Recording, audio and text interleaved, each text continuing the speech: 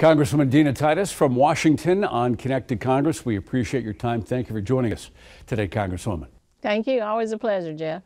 Good. Let's begin with immigration because, as you know, the Senate has got that big immigration debate going on right now. Whatever emerges from the Senate goes to you folks in the House. President today taking a hard line, threatening to veto anything that doesn't meet his requirements of border security, limiting family immigration coming into the country. So here's my question. I mean, what immigration deal, Congresswoman, do you think will be able to get out of Congress? Well, I'm just not too optimistic. You know, they promised to have a debate on the Senate side. We got no such promise from Speaker Ryan on our side. In fact, he said he would only pass something that the president will sign, and you just outlined exactly what that is, his 4 points.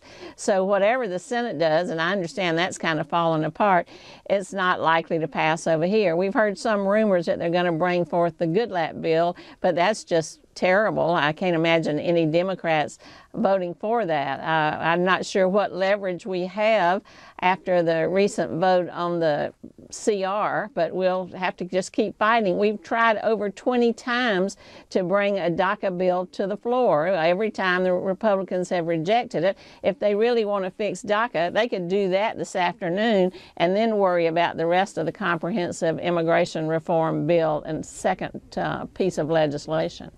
Are you worried that protection for Dreamers is, as we speak, I mean, it's really in serious jeopardy at this point?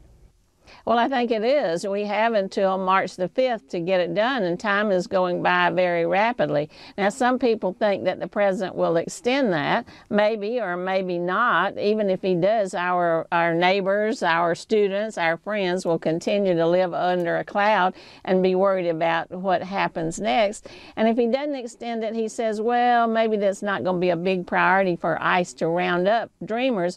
But many of our families are mixed status, so even if the Dreamer were protected, and that's a big if, other members of his family or her family might not be. I want to talk about Russian collusion right now, the allegations of a Russian collusion.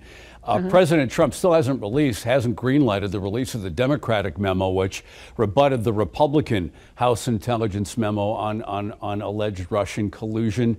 What's your take on that? I mean, why the delay, and do you think we're ever going to get to see the Democratic response here?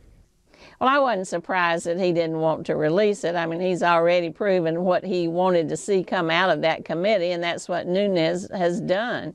If they do release it, it will be heavily redacted, so it really won't serve any purpose. We believe all of this flap, including the original Republican memo, is just an attempt to try to make Mueller not look legitimate, try to delegitimize him, delegitimize the FBI so that they can get away from the collusion argument. And if they do find a smoking gun and do find evidence of collusion, the president can just poo-poo it by saying that was political. Look at this memo I have. Of course, that memo came out written by the Republican staff, not supported by any Democrats, not allowed to be rebutted. So it seems to me that's just a political attempt to hide something.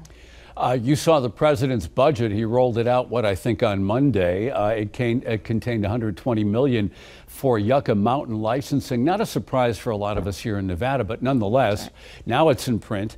Do you think that the project could actually get back on track?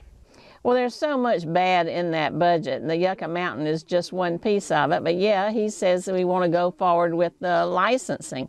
Now, we know there are members of the House who would like to see that happen, and will be pushing it. The Senate's not nearly as excited about it as the House is. We still have our consent-based legislation saying put it where people want it, and that's the best way to do it, and that's our argument.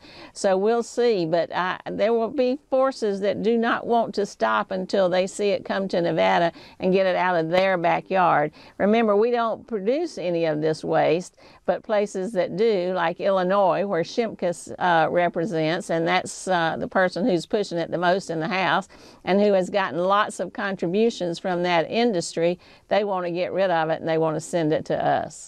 Do we have the muscle to stop it?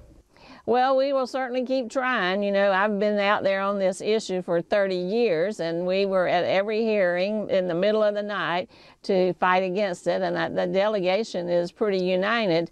We have a young delegation in the House, and 2 members aren't coming back on the Democratic side, but we certainly won't give up trying. You know me, Jeff.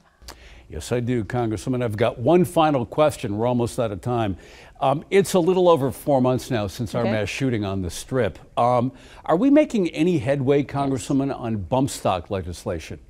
No, in fact, it's just the opposite. You know, I had 2 different pieces of legislation on bump stocks, one to outlaw them altogether and one to regulate them like we regulate machine guns, because in effect that's what they are. They make a regular gun operate like a machine gun. Neither of those has passed. They wouldn't even do a study on it that has any kind of teeth in it. But what they did was move in the opposite direction and pass one of the NRA's main priorities, which was to allow concealed weapon reciprocal carry all across the United States. And Nevada's got a fairly loose or fairly open concealed weapon carry, but it's not as loose as Idaho or Montana. So now we all move to the wide open, anybody can carry anywhere. Congresswoman, anything else you would like to tell your constituents today? Well, you know, there's another shooting today. So here's more evidence that we need to take some action to look at gun violence. I had an empty seat as my guest for the State of the Union address to symbolize those people who were shot in my district on October the 1st. This is a fight we must continue to wage. Congresswoman Dina Titus joining us on Connect to Congress from Washington. Congresswoman, thank you very much. Thank you.